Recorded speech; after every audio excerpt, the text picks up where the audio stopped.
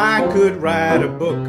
Hi, I'm Jonathan Segal, the author of the Disharmonic Misadventures of David Stein, a funny, far-out musical mystery novel. It's about a guy who's a New York jazz pianist. Don't look at me. He hates his job, his clients, his life. He's sort of a jerk. I said, don't look at me. And inevitably, everything he tries to do right turns out really wrong.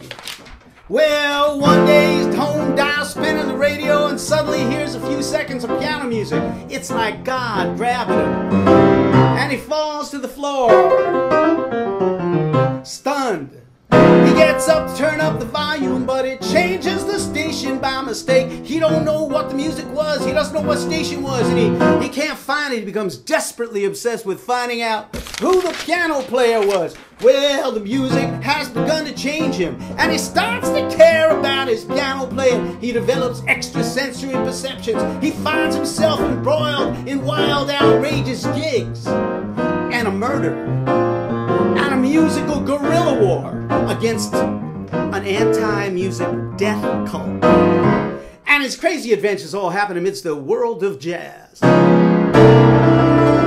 Disharmonic Misadventures of David Stein by Jonathan Segal.